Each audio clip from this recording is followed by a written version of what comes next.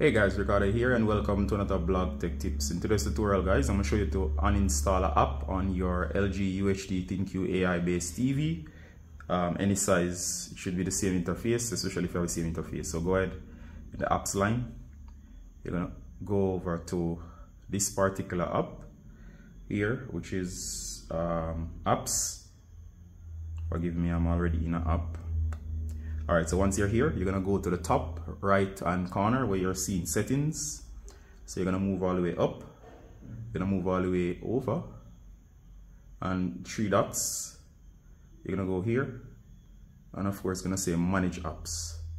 Alright, it says you can view a list of apps that were installed with the logged in account. Do you want to log in?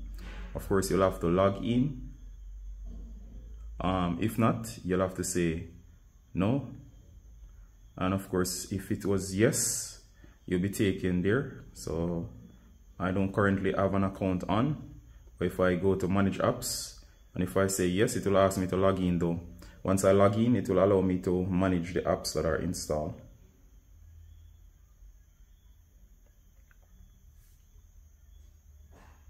To give you several options to sign in. It's up to you.